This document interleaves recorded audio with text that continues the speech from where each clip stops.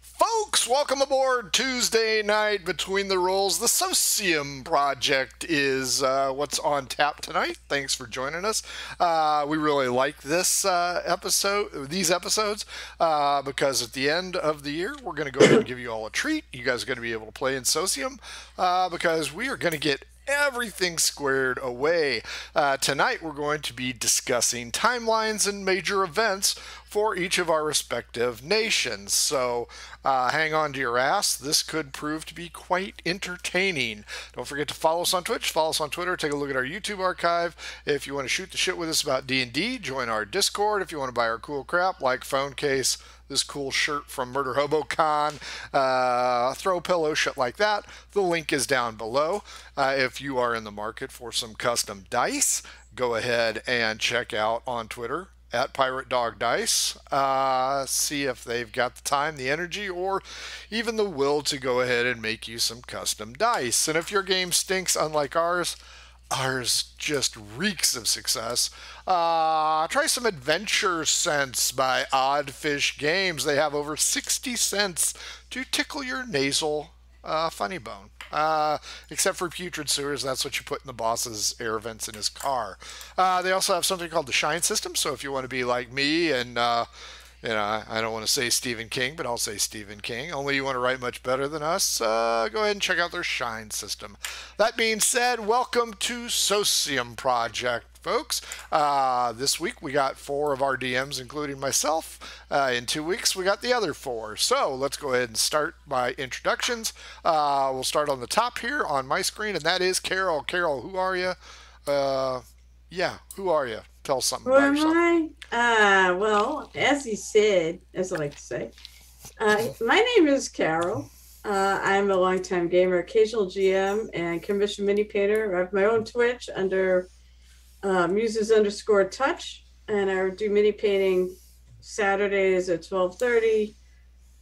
God, it takes me a minute to think. Mondays at 7 and Wednesdays, which would be tomorrow at 8:30 p.m. Eastern Time, where I paint minis and chat or whatever.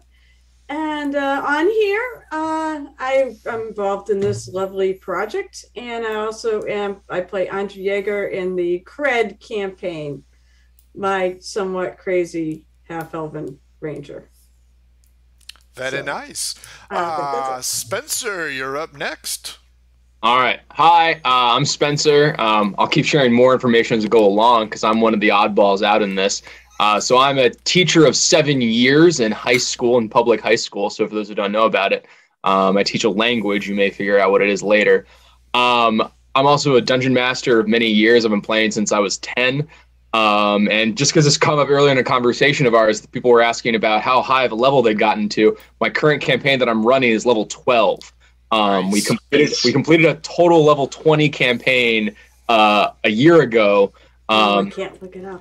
Yeah, this is our we're hitting our second COVID-versary of our online gaming. So we're heading into our second campaign at level 12 right now. Nice. My players are dealing with very small aboliths and krakens right now, trying to get through that. And you haven't been slimed? Multiple have been slimed. The best one was he lost his mind, completely eaten by an intellect devourer. So he's a dwarf fighter? No, it was a tabaxi rogue. Oh, you can't say tabaxi, Carol. Shut up! I do not. In fact, right now, speaking of level 12s, I believe our Skull and Shackles pirate crew is level 12 right now. Nice. Where my pirate captain is in love with a tabaxi or a cat folk. Because no, they're kitties. It's in Pathfinder it's called cat folk. So. Yeah, he uses his psychic claws, and we regularly make fun of him for literally losing his mind. Nice. That's great. Does he still have his abilities? No, he was literally a husk. There was nothing there. There was nothing there for a while. He had to get it all back. Nice. Last but certainly not least, Jason. Jason, tell us about yourself. So I am a regular on the Margoo campaign, playing Copious Bullbitters the Third, and then have done a couple of times for DM of various things. Murder HoboCon, the first one, and then once on the show, which we need to get back to, honestly, and finish up that adventure with David and the crew when he's back. But longtime player and happy to be part of this project with the Socium Project. It's been a good project. Longtime DM off camera too. And have yet to have a D&D character make it past level 10. So it's because your DM's a dick. Although you guys are what, 8th level now? I believe the one player is trying to convince you we're 8th level, but we're actually 7th level. That's right. Margoo took a 6-month hiatus due to issues. So, but they're back, and you guys will be 8th level in no time, and then you die. So the D&D didn't kill you. So that's right. There are clones of Copious already in storage, so I'm not too worried about it. Copious Bullbitters 4. Folks, as Carol mentioned earlier, she is part of the Cred campaign. They go live this Thursday. This Saturday, we've got Calamity B-Side. The boys from Toadtown are back at it, stuck in the swamp.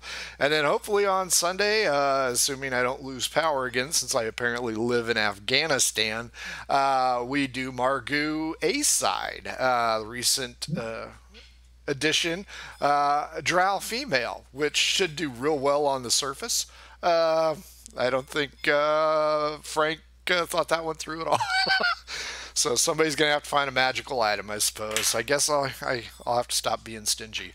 Folks, this is the Socium Project. We have gone ahead and created a huge continental map. We've divvied it up, and we've each taken a couple of different nations.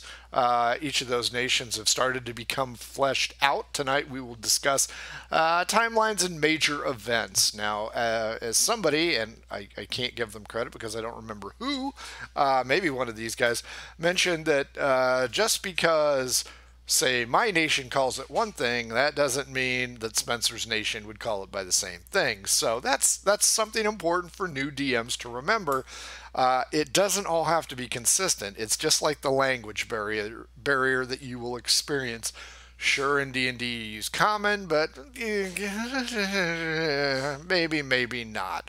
So let's go ahead and throw up the screen here as to what we're dealing with. And I need to make sure that it is correct on the stream. It was not, because I'm a dumbass. We'll go ahead and start with Carol. Carol, which nation do you want to discuss? Oh, heck. Can you switch it around to Sea Haven? I mean, maybe it's on stream normal, but I've got... this is not my land. It's good on stream. Okay, great. But this is an older map, so it doesn't have it. We are dealing with this portion right here, folks. Okay, so I'll start with the founding of Sea Haven, because it's actually a fairly new country in its current state, because somebody kept insisting there are Nazi dwarves in the area. Some jackass, maybe. Yeah, some total jerk. There we go. Oh yeah, you didn't. This is before the PlayStation. That's all right. I have it. If I need it, I have it handy.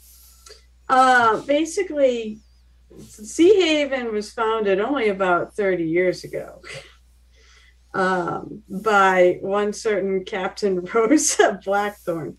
Before that, it was a kingdom known as Kernus Crawl. It was a home to a group of xenophobic dwarves who would mostly enslave anything that wasn't dwarvish or kill all the rest. And they would even do raids across the border to my other kingdom, Traskillion, to get elves, to take elves as slaves. About 10 years before, just to give a little motivation of Rose's motivation, other fact, one thing, she hates slave nation, she hates slavery. She was impressed as a sailor, which basically was slavery. So she hates slavery of all types. And I haven't figured out exactly where she originally, but somewhere around here, obviously one of the other nations, she wasn't from there. And but they also they also murdered basically or executed her pirate grandfather, Erasmus Blackthorne. So she wanted to make the waters safer for pirates and hated them with a passion, and knew, because she's in Thea, said she's probably somewhere. What is that nation? What's the nation right across? I mean, you have the nation of Tar. That would be Aquinas. Aquinas, are there humans there? They're Romans, essentially. Okay, perfect. Nope, that's perfect. And they're under siege. Well, they are now, but this was 30 years ago. So, so she lived right. She probably lived in the Port of Murata, which is like barely on the edge of my screen right here. So, so to make things safer for pirates, like they really should have things safer, but whatever. And said more or less because her whole motivation is she hates them. And she, of course, being from the area, she knew that they were running around taking the elves. So she managed to strike a chord with the very reclusive elves, as I mentioned, because they tend to stick to themselves. But they were sick of this too. And she built a fleet of other pirate captains and such, and they basically went in and took out all the Nazi dwarves. Ha! The ones in the Skyblaze Mountains are they were a different clan. They kind of stuck to themselves too. They had nothing really to do with the ones that originally socialist Nazis. No, they're not Nazis. No, the ones in the ones in the thing are not Nazis. They're perfectly good, and they have a trading relationship. So she basically took over about 30 years ago, and she still runs the place. She's older and she has kids and such, but established the Pirate Council, and I think that's, I don't know, is there any questions? Or I think that's about it in terms of that. The founding would be, of course, a major item on the timeline. Hey, Carol, can I ask a question? Mm-hmm. Just in terms of your 30 years ago, can you place that in the context of 0 year? I don't know what 0 year is. He hasn't told us what year it currently is. So it's whatever 1022. So then subtract 30 years from 1022. What is that? So that's 982. 982, yeah. 992? Yeah, I didn't have 92. the 999. Wait. 992. It's 992, yeah. Yeah, 1022. So current year. That would be helpful, actually. Also, I like round numbers, so there's a lot of 30s and 5,000s and things like that. Current year is 10. Do you have a before? Do you have before PCY? Zero? PCY. Common year CY is common year 0, and then PCY is pre. So we can't have elven You can have whatever you want. That go 1,000. Okay, cool. Because elves live for 1,000 years, and I want to kind of keep it going with that. So, otherwise it wouldn't really work with the story of the other kingdom. And I'll get to that when we get back around. But because I assume you wanted 2 things you wanted 2 things from each place? Nope, just one. Just one? Okay, so that's my first one. Jason, did you have a follow-up on that one? Yeah. I did. So if all this took place 30 years before, what was in existence before that 30-year? Dwarven. Just the Pirate Kingdom? No, the Nazi Dwarven Kingdom. The Nazi dwarf. So the Nazi dwarves. They weren't Nazis. They were National Socialists. No. These were Nazis. They were okay. These are officially Nazis. Okay. Yes. The ones he's talking about are the ones that currently still live, but they're not Nazis. They're not nationalistic. They're not, because basically the ones that are currently in the Apexian Mountains, they're city names, but they're woke dwarves. Earthhome. Shut up. So my land, my rules, so shut the fuck up, Frank. So no, they're basically they're kind of your stereotypical dwarves who work, some of the greatest weaponsmiths in the world, and they have a trade agreement with the rest of. I sort of broke up my country into two. That's fine. So they have Sea Haven in one, and basically you have the Dwarven. The cities, they're not really a country per se. Free cities, man. Free cities. Yeah, basically that's what they are. And Rosa Rosa's all for it. Free anything, so. Free love. Absolutely. Rosa, absolutely free love. That's true. Spencer, you got any questions for the not Nazi socialist, but fuck you. So, the cities, because I remember talking before about the cities that the towns that pirates had created. So those are still, if they're only 30 years old, they're still really rough and tumble places. 30 years you can build a lot in 30 years. So this is true. I would say they're pretty civil. I mean, it's a rolling pirate town, so there's lots of taverns, and I mean, there's not like, you're not going to have a cathedral that's like takes 100 years to build. There's nothing like that. But wooden, sturdy wooden buildings that were made to deal with the weather and such, because I assume there's storms. And although it's, actually it's probably a pretty protected cove, come to think of it, because you do, you get this whole bay that's really small. So in reality, maybe a lot of big storms don't come in there. You might get big storms that'll generate some waves, but you probably snow. You'll get snow. Yeah, you'll get snow up here. But like I'm in Mass and we get nor'easters, and basically, if you're out in the Cape Cod, or even up around where I am, I mean, we can get direct hits right from the ocean. But I remember, because I lived I went to college in Salem, Mass, aka the Witch City, but that is also in a bay. It's back. It's not exposed to the ocean. We've got Marblehead, and I believe Marblehead kind of protects it, and it wouldn't nearly be as bad there. We get waves and we get wind, but it wasn't quite as bad as it was out if you go out in Marblehead Neck. Cool. Well, my question is, if it's so recent, right? Because the city might be a kind of new. It's not going to be the cathedral. It's not going to like a massive stone wall necessarily around it. But also, might there still be some of like pockets of those kind of the actual evil dwarves? It's possible, because that could be an interesting part of, like, they want revenge, right? Because they're going to be long lived and they're going to hold a grudge, right? I mean, it is possible. Actually, if nothing else, if they're not there, then they could Where are they? They refugees. I mean, I have no idea where they would go. I don't know what would accept them, but they'd be very underground. They would. It's like I say that. I mean, I suppose they could have adopted a few up in the mountains there, but there could be an enclave in the mountains somewhere. Cool. But secret. It's secret.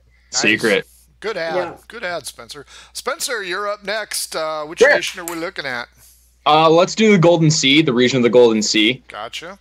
Just south of that, the shared Lake Unity, I believe is what people are calling it.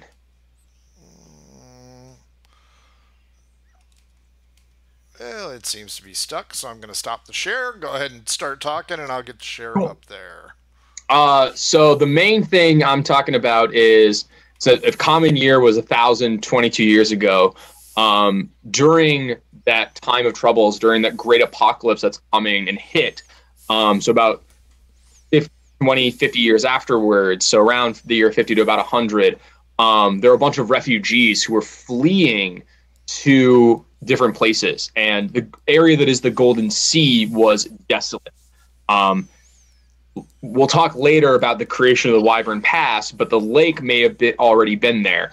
But the area between where Paradise is and the entirety of the Golden Sea was nothing but arid land, either salt flats or rough and tumble land with very few resources. Not a lot going on. People were shunted into this area, kicked by those who were stronger, more powerful than them. And they just had to flee into the most inhospitable places where they couldn't survive. These people starving, dying of dehydration, pleaded, begged, prayed for some sort of deliverance. And the blessing that was bestowed upon them that they saw, not from the sky that they were looking for, not the rains that they had prayed for, but instead were rolling across, which was these rolling reefs, these literal balls of water, tens, hundreds of feet wide, rolling along the dirt, bringing life to a place that otherwise didn't have it. And filled with fish, filled with sea life from the southern seas, these massive spheres of water were able to parch the throats of the refugees. And these aquatic wonders, which no one had seen before, brought blessings and life to these people and to the Golden Sea, which is why we call it the Golden Sea today. So this started 100 years ago after this apocalypse, because this coral was trying to escape the water. They wanted to get out. The water was changing. Something was wrong. Something was different. And it turns out this coral that was living in this area was semi-psychic. It had small psychic fields and were able to band together to create a bubble of water that they could travel across the land and get more minerals that they deemed pure, they deemed safe. And so the coral traveled across the land, the people came across the coral, and thus created an entire society of nomadic peoples following along. And that created the Golden Sea. So because of that, the city that is there on Lake Union still stands as people revere it as a place of meeting, as a place of safe haven, that everyone can travel there, anyone can stay there, they need to, in honor of their need centuries ago. Nice. Jason, questions? Yeah, I just want to. So, I love the visual of giant ball of water with coral rolling across. So, did that form Lake Union and that pass, or is the good question? And then is the coral still living somewhere in the Golden Sea? That's a great question. So my concept is that the coral is still rolling across periodically from place to place. We'll talk about the Wyvern Pass. I've got a plan for how the Wyvern Pass came to be. That whole pass is only about 300 years old. So that whole body of water, that one section is new. The lake is probably old. Maybe this is how the water came to the lake. That could be it. The water literally migrated to the lake. That could be part of it. That could be really cool. Yeah, but I've got a different concept for the pass. Okay, thank you. Yeah. Is the coral magical? It's semi-psychic. So yeah, it's magical. It's like, because every single piece of coral it's actually, a living organism. They can't, control their power on their own. They can just control their little field. They're like an ant colony, right? They're a colony of coral. So they kind of work together and we need to go somewhere else. Water not fresh. I'm picturing Aquaman. Exactly. Water isn't fresh. Carol, questions? No, I was gonna say, are they actually sentient? Is the coral actually sentient? Believe it or not, it couldn't be sentient. They might be. If someone could communicate with them, maybe they have an intelligence of 7. And here's the other thing: is it magical enough that it would draw interested parties from wherever? Maybe it can be utilized. Oh yeah, magic. I'm sure it definitely can be utilized. I'm sure there's definitely there, and that's probably a source of contention that there's someone studying it and they want to start harvesting the coral to be used as some sort of magical power source or find a way that they can use it. And the people who live there, they don't want that, because they're nomadic laws around it. Would it be enough? Would it be enough to have one nation go to war over it? I mean, I wouldn't be shocked. That much. I wouldn't be shocked. I think actually all this would be great ideas for campaign type stuff too. Mm-hmm. Well, in December we're doing adventures, so I have one already for the Char Curry, so I'm in agreement. I'm thinking Jeff's paradise country is gonna enslave those things because he's enslaving. There's a everybody. reason Oh, the only defensive fortifications are towers across that southern boundary. What's the human? Is that humanist? No, Humani's further north. Yeah, Humani's in the northeast. That's John's. Jeff has paradise and it's another something else. Wait, and his is another one that wants to enslave people and Paradise is hobgoblin slavers. Humany, not hobgoblin slavers. Not hobgoblins. No. Paradise is the slavers. Humany are the religious zealots. The Yeah. Catholic Church, essentially. Jeff, just to put a point out there, in case he hears this, Rosa's definitely declared that those ships from those nations or any other such nations that believe in slavery at all, it's open season on them for the pirates. Come to the east. Jason, you're up next. What you got? I like Carol's got these ships with letters of marque out there running down pirates. Running down slave ships. That's right. Well, no, there's no letters of marque. They're just pirates. I just like we're transitioning from an RPG to basically a tabletop war game real soon. It kind of is. Yeah. I was thinking that the last time too. Well, and I think one of the problems with this is a great concept. Socium is a great concept. The only problem is every single one of us, all 8 of us, are so freaking invested that it's like, well, let me go ahead and explain the 3rd dynasty to you. Go ahead, Jason. It's you. Which one are you going to talk about first? With that segue, the story of both these nations is intertwined. So I'll touch on the whole thing. So much like Carol said, that you end up, when you've got 2 countries next to each other, they end up linked somehow. They have to be. Yep. And my story for the event, I'm just going to go ahead and take 0 year. I picked a couple other, but I think 0 year is probably the good one. So CY0, the great cataclysm that led to the formation of Iliastal. So originally, and Spencer, you probably will appreciate this piece. So originally, the Udarat estuary, which you see on the screen, that waterway did not exist on 0 year. There was a city where you see the ruins of Starini Ashti. There was a city named Sazani, was actually located there, and was always ruled by twin siblings. Peacefully, was, as many of these Golden Age civilizations are, height of culture, height of learning, magic, etc. But unfortunately, 2 brothers, and as Frank said, you get so invested in this, you can't help but go way too deep. So I'm not going to give you the fact. I've got their names written here. So when Frank publishes all this, I'll give you the whole names and everything. But 2 brothers ended up fighting. Their followers split. The whole area fell into civil war. And right in the midst of all that, there was a strike from the heavens. A meteoroid came down.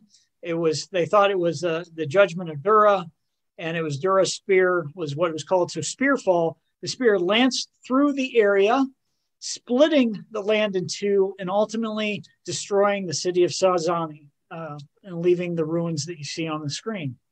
So that started the 0 year, but the population that lived there, known as the Eld, fled the area in a diaspora that spread across the entire continent below where the city was to the south. Iliastal, led by Ilion, who was identified as the savior, who led them away from the city and the ruins and helped form the empire of Iliastal. Short order, after about a couple 100 years of settling in that area, they looked to the west at the tribal tribes that inhabited the Kovat Arat. And of course, being a warlike group, the empire quickly subjugated Kovat Arat, made it a subject kingdom to Iliastal. And so that's the short version of the story. I can go into much more detail, of course, but I won't drag out the pain too much. Okay, we'll start with questions from Spencer. Very cool. I love it. So this meteor, I've got some ideas for what it might be. But do you have a concept of what this meteor could be besides just a meteor? I've left it ambiguous at this point, so I'm very interested in hearing what your thoughts are. Good. You see, Ian and I have been discussing something, and I don't know if you know much about Ian and I, but we are quite the fan of cosmic horror. Yep, that's Is it the color out of space? Take your pick. It's all good. That's a good one.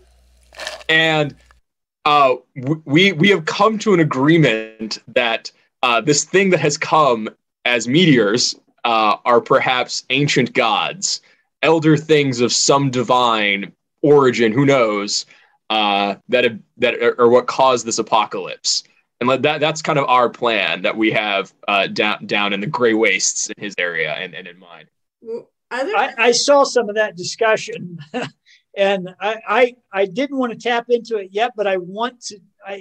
I think if that's the direction we go for 0 year, that lots of you get a couple of dinosaur killing meteoroids hitting places, it can cause everything else to occur: earthquakes, tidal waves, etc., disruptions to weather patterns. But I had come up with a meteoroid to be what split these two nations apart, and then you guys start talking about them. Like, that's perfect. I love proto civilization and elder god stuff. I'm like, let's this go. Is great. Eldritch horror stuck in the ruins.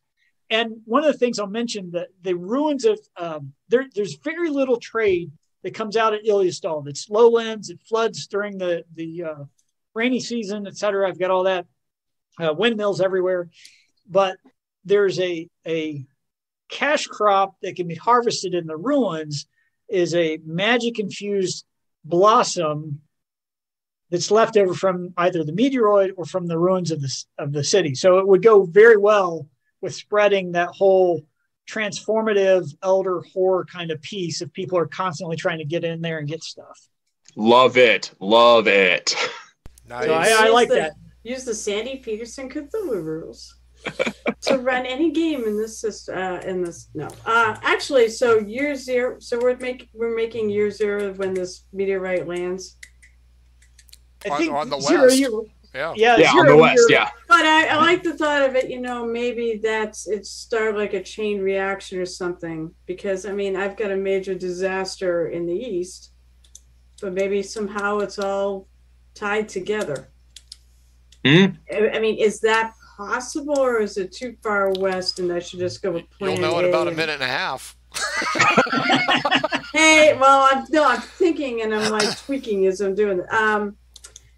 So do people find fragments of this meteorite now and then? Is this? Are they all I'm over? sure. Are they? Well, it's sort of like the coral. Are they magical? Is there some sort of a huge value to them? The fragments themselves, not necessarily the aliens they may have contained, if they did. I think if we were to go down and explore that, especially as we get later in the development of the world, having the meteor fragments be infused or be valuable by themselves as a metal, metal with special properties. Star metal. Or Star-O metal. We had Star-O metal. Oh, God, no. Unobtainium? Unobtainium. That's a class of female. Vibranium. Let's go for all the tropes here. Wow. But I do like that idea, Carol. If you start thinking about special property, that fragments, very rare, highly valued, fill in the blank. Sounds like something Rosa would go hunting for too. So money! Pirates would go hunting for that. It leads down a whole train of campaign stuff, doesn't it? Almost every nation. Oh yeah, it really does. Mm-hmm. I do have a question about this empire. So the original empire at its height existed for who knows how long, but it was destroyed 1,000 years ago. How long did it take for Ilyastal to come about? And as a historian, did those people did they talk of it as this sort of dark age that they don't discuss, where they lost history? Do they still call themselves back to that original empire, or do they consider themselves somebody entirely new? So in the broader cultural piece, the ruling, so it's a I'm gonna break. Frank's gonna kill me later. So part of what ends up happening is Ilias Dal is ruled by a Lich King. Oh, you're holding out on us. One of the original brothers survived the cataclysm and actually resides in the Tower of Grief in Kovat Rat and has 17 original founding families still are the rulers of Ilias Dal to this day that were part of the original diaspora that fled the destruction of the city. So they have their ties directly back to 0 year and that piece. And they have religious observances that tie back to 0 year as a result of that. I love that. That's awesome. That's such a cool concept. That's where it ties together. The Lich King is insane at this point after 1,000+ years, and doesn't really rule. He has a seneschal at the Tower of Grief that just manages everything. And then they ended up having to create an imperial bureaucracy to run the kingdom in absentia, essentially. It's almost a pseudo-religious piece with the 17 families and the Lich King. So nice. Very sweet. Very sweet. Man. All right, I got to step my game up now that I know this. All right, let's go. Again, with the Socium Project, 8 DMs, not button heads, but trying to one up each other. One up each other. Oh yeah, that's not related either. It's you hear something that's great that somebody else did, and you go, I want to do that. How do I do that? It's not so much that. It's that I like the differences, and I like. So it's that, like, for example, we got Humany? Is that how you say it again? Yep. Right. Yeah. So with their whole xenophobic, they're xenophobic down there. Mm-hmm. And slavery and such, and the fact that they're that I would definitely declare open season on them. I think it's really cool how the countries and these little secrets can influence what we do in our own. It's not so much trying to one up, it's trying to make a really cool working story for the whole entire land. And that's, no, I'm one up in all you fuckers. Oh, that's what you think, asshole. There's nothing better than a kingdom of pirates, okay? Well, it's not a kingdom, but there's nothing better than a country of pirates. A country of pirates ruled by a lich. No, one up. No, it'd have to be a country of pirates ruled by a ninja. So there you go. Nice. We need we need a ninja land. We need a nearby ninja land. You've got one. It's in the southeast, and they're pachyderms. No, they need to be closer. We have the ninja. Oh, they're close. They're close. Really? I do want to point out that Ilias Dal is an isolationist empire, and so they have forts all along that coastline to guard against all you people. It's back to the war game, Frank. Nice. I'll go ahead and take the reins here. I have a lot of the East Coast.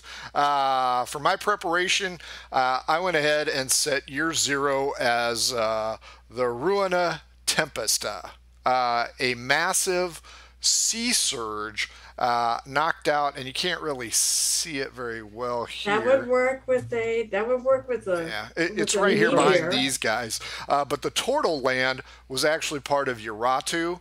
The sea swell actually ripped that portion out and made it something akin to Australia.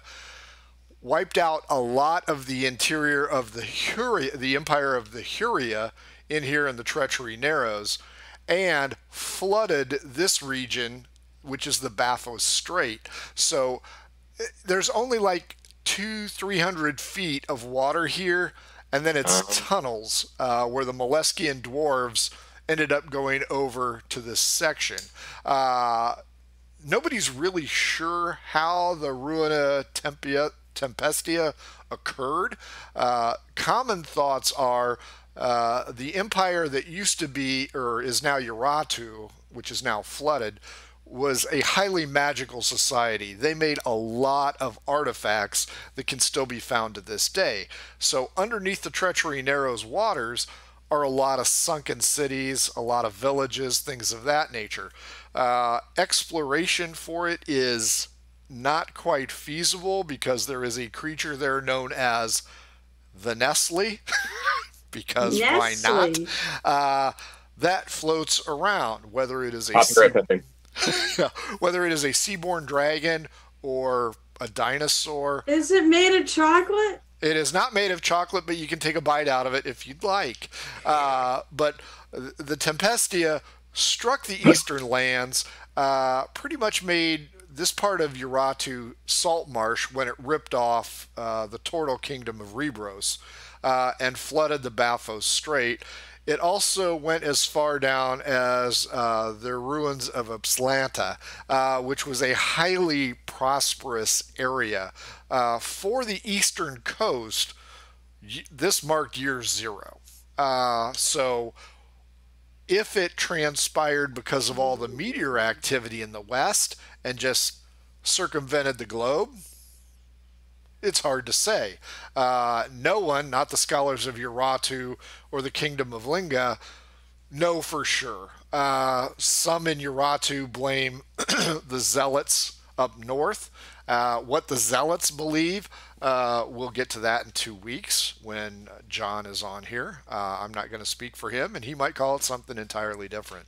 I sort of wish I was on with John right now. I really do. I hope he at least sees me calling him out. Well, the nice thing is we keep switching around, so we'll probably be partnered up with everybody. But yeah, I went with year zero as a massive flood zone.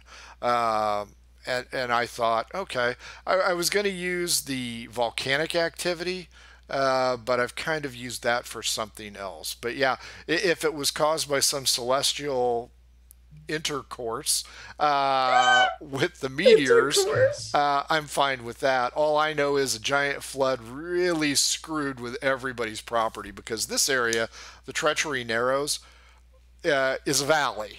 Essentially, they flooded the Tennessee Valley and covered all of the pieces of the Manhattan Project. So there is a shitload of magic, but getting there is gonna be tough. I mean, you can get a boat, but a lot of people don't come back. And the Baphos Strait, it has just ruined villages, because this area was the breadbasket, and now it is just salt water. So I will entertain questions. What was the kingdom, the empire? What was the power that was there before in PCE? It was Huria, the Huria? Empire of Huria. It was pretty much, we'll say, who'd the Greeks fight? Persia? Persian. It was a Persian. For scope, it was a Persian empire. So a bunch of different peoples all kind of paying homage to a single greater king. Yes, and very magic based. They had a military, but the magic is what kept the Aquinas people up here at bay. Ugros was always hill dwarves. It used to be called the Emerald Coast. When it got flooded, something else happened on the timeline, and I can get to that later. But yes, the Hurrian people, still the emperor of Kaplan is Hurrian descent, as are these tribes.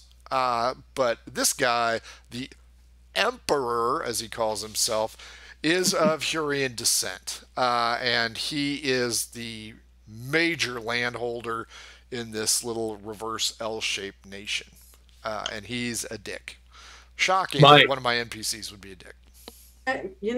Just a general question to everybody. What if the meteor was actually like a comet that broke up? So you could have a piece that goes in the west and a big, huge piece that goes in the east. One that, I mean, because I originally was going to have mine be a volcanic eruption, but maybe I'll rethink that. I mean, it still could be a volcanic eruption in response to that. Well, I'll talk about mine in a moment. It could, but it almost would make more sense if something plonked right in the ocean, because this is not that far south, I don't think, right? It's not that far south of me. Your area is right here. Yeah, it's just above it. So, I mean, it would totally make sense if something came out, towards the east, if it just... and basically you said you're right. It's like a valley. Well, what if Folly Shelf in that area was a valley as well.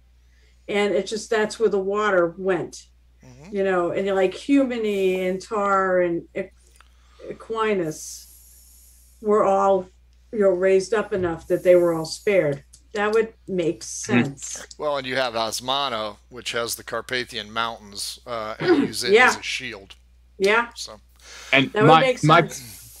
My thought might be maybe that empire, that kind of Persian Empire, they were trying to do something with their magic to sway the stars and sway this comet. Oh, they swayed a comet into pieces. And they just fucked up. There is a legend, the legend of the Torque, Torque. So you are not far off. Yeah.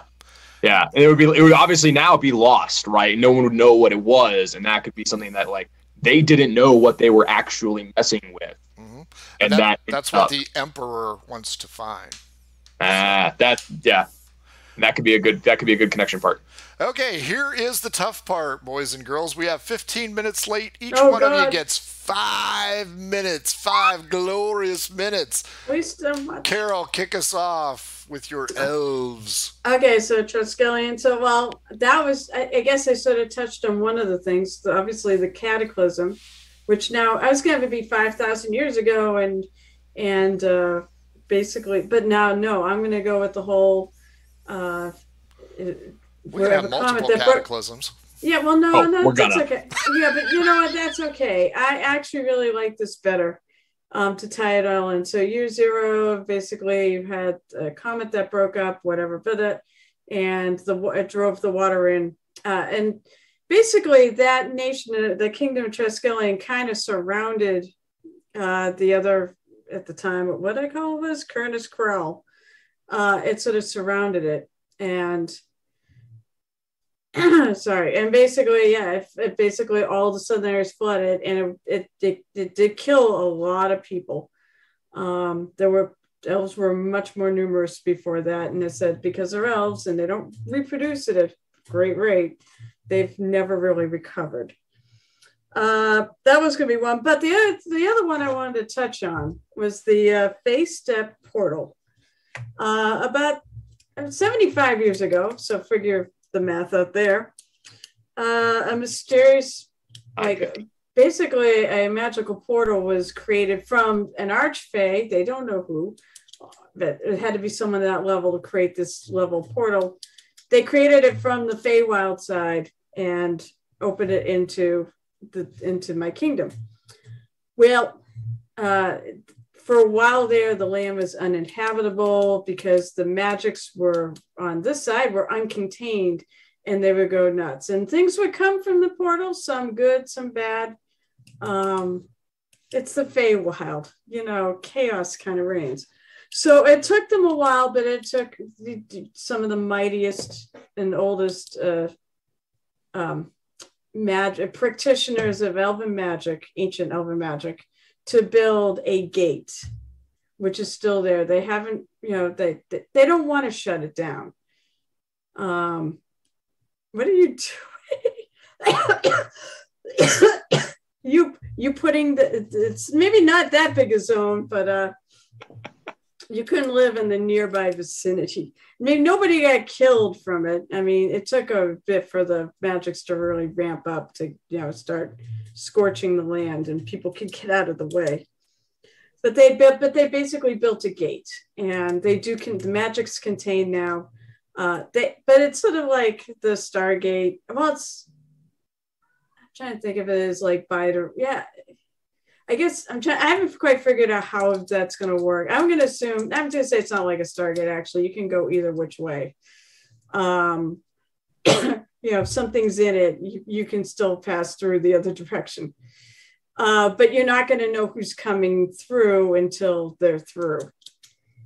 So I said they do have a sentry posted there to protect against enemies. And I think actually that would be a little good campaign or scenario bit of maybe something comes through there that the adventurers have to go deal with. Mm-hmm. Mm-hmm. So, elf killing. Is it a time portal or an otherworldly portal? Otherworldly, because it goes to the Feywild. Okay. Yeah, it's not time. That'd be cool. Time and no, just to the Feywild. If you have the right magical amulet, it can be time. Well, of course, but then again, do you need a portal to use that amulet? Unless you're in the goodbye dimension. You hate my Nazi ideas, so screw it. I'm not gonna. Well, I didn't hate. I kept them. They're there. They're just not the ones in charge anymore. Fair enough. Spence, you're up. Kaizen, the hobgoblin junta. Hobgoblin junta. Yeah, there we This is are. the place that I'm not gonna like. No. The hobgoblin, the goblinoids are fair and respectable people. In fact, this is the story of their uprising. 300 years ago, the hobgoblins and goblins and bugbears of Kaizen were enslaved by the chainers, the people that they call the chainers, who are in fact that island off there that is now the Scorned Isle. Though that is not what they call it. What just happened? Weird. Something weird happened. I don't know. All right, so the Scorned Isle was once a great and powerful empire that controlled the entirety of Kaizen and the corresponding western coastline. And around 300 years ago, the goblins, the hobgoblins, the bugbears, all the goblinoids were working tirelessly in bondage. Their life was short, cruel, and full of suffering. Those who did not die underground, working in mines or slaving away on the mountainsides, were thrown into fighting pits for the amusement of the chainers. Then a creature started whispering to the shamans of the goblinoids, telling them it was time to fight back. These shamans thought that this thing that whispering to them was their ancestors, and they started to preach rebellion. Then merciless persecution followed from the chainers, which only spurned that rebellion onwards, until a lone hobgoblin stood above, raising their people. This was Kai's the great pit fighter. He rose up and brought this great rebellion about, which culminated in a massive volcano exploding on what is now the Scorned Isle, blowing the island to pieces, blowing up the land bridge that connected it. A giant fissure ran through the ground, creating Wyvern Pass, separating and moving the plates until the Kaizen Mountain erupted for the first time 300 years ago. Now, today, the Hobgoblin Junta are the ones in charge. There we go. Are the ones in charge of Kaizen. A council of 5 generals controls the military side of the government, followed by a singular council of basically a shamanistic hierarchy. In reality, the people that were once this great empire that the hobgoblins called the Chainers, they were using the power of an eldritch being that was the thing that was whispering to the goblinoids. They then made a deal with them instead, and it switched sides, traveling under the ground, creating Wyvern Pass, and then finding its way into Mount Kaizen, where it erupted, where it lives to this day, where they have to make sacrifices to it in some way, continuously, forever, to keep it appeased. Now, where is Mount Kaizen? Oh, sorry, Kairos. I apologize. I messed on the name there. My bad. Oh, okay. Right Kairos, here? yeah. This one? Yep, that's it. That's okay. it. Yep. And that's where they have to do their money grubbing. They got to do something. Yeah, they gotta make some sort of way to appease this being that lives inside the mountain. That, however, is only known by a select few. So, and this one, the Scorned Isle, it only had a land bridge. It was not connected to the main continent. If it was connected any more than that, it isn't anymore. Okay. It was almost completely blown up in a massive eruption. And that's Ian. Ian's dealing with those people now, and then I'm dealing with with Kaizen, the hobgoblins, after the fact. Nice. Yes, these are friendly hobgoblins, Carol. Yeah, they do a lot of trade. Yeah, okay. They built a bridge. They built a bridge so they could trade with people. They're currently working on a canal. They're cool. Jeff, John, and I have the asshole populace, Okay. and I got a lot of them. Why is that not shocking in the least? Because I got You have all 12. I got the short end of the stick. I got 12 nations. So Well, I mean, you figuratively built this speaking, huge land. I have a lot of nice people. There are a few assholes. Jason, let's discuss the 43rd dynasty of your Lich King.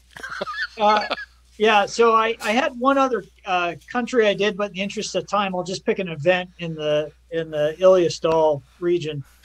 So in 361 of the Common Year, a bard showed up at what the village is no longer even on the map, but a small village known as Maritza. He began telling jokes, and pretty soon the members of the village began laughing at the jokes. And what would later become known as the Laughing Plague quickly spread to everyone within the village. All the residents began laughing. And as the bard left town, the villagers followed, laughing behind him, man, woman, and child. He walked towards a nearby wood, old growth wood in the middle of the country, walked around the woods 19 times with all the villagers laughing. And as the villagers continued to laugh, for 19 days they laughed, began falling dead as they walked around. He took the remaining into the woods. They were never seen again. And now periodically the specter of all those villagers will come out, do a procession around the woods as spirits, and then go back in. And folks that see them run risk of joining their procession. So that was in the Common Year 361. That was a one-off quick event, that the Laughing Plague. And the woods are now known. The woods are now known as Kram Maritza, the dead wood. Love it. Is it the Bard of Snipe? Go on a snipe hunt. So where on the map? Where is this located at? Is it the? I can let me tell you, because I put everything I gave a point to. Kram Maritza is on 24.22 and 23 to 23. 24.22 and 23 on your original map that's labeled. So I think it's in that big wood line right to the west. Yeah, the big woods right to the west of Ravinia. This one? Yep, that one. Okay. Okay. The old growth woods. So do I need to replace that with the dead woods? No. Okay. I think I've got lots of little points of interest all over on mine, but on your big map, it becomes kind of hard to. Yeah, too many things clutter the map. So we're just, folks at home, we're just trying to do the major areas. That's why every one of these rivers is huge. They're like the Mississippi and the Missouri, and that is why they are there. So there's a lot of features that each one of us have created that are best served on a child map of the nation. But we're doing the best we can, and as you can tell, we're having fun with it. Again, yes. Oh yeah. I cannot express how much this project is really stirring the creative juices. I mean, even on this show, you know, let's discuss the meteors, let's discuss the celestial things, and everything just coalesces. So you can do the same thing with your players, young DMs, and I highly suggest that you do, because yes, you're the god, you're the creator, blah blah blah. Shoulder the load. That's why these guys have volunteered their time and effort. They're going to go ahead and give you several pages, if not reams, of information that you may never use. But you know what? Everything makes for really good lore. And you can always take it and put it somewhere else. Yep. Or change the name or whatever. I mean, this is going to be an open source kind of thing. Well, not truly open source, because I don't want your input, because you're all stupid. I'm just kidding. Hey. No, the 7 other DMs are really putting forth a lot of effort into these projects, and you'll be able to see that once we get it put together in December. And in December, we're just going to open it up and we're going to run adventures in these areas. So look for that coming in 7 months, 8 months, 9 Right. months, something like that. Folks, this has been the Socium Project. Thank you for joining us. In 2 weeks, you get the other 4 DMs with their input on their nations and their timeline. We will get this all fleshed out. And again, the source book will be an awesome item for everybody. Am I forgetting anything? Follow us on Twitch, follow us on Twitter, take a look at our YouTube archive. If you want to shoot the shit about D&D, join our Discord.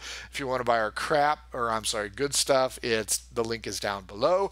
If you want custom dice, go on over to Twitter at Pirate Dog Dice. If you want your game to smell a whole lot better, I need to work on my camera angles, and I need to work on the updated map. Go on over to oddfishgames.com. Check out their Adventure Sense, also their Shine system. Folks, for all of us here in the Socium Project, if you have any questions or comments, hit us up on Twitter or email or Gmail, mhoboinc, and I'll get it to the right nation group. So let's all wave goodbye and blow 'em a big kiss. Mwah! Bye, everybody.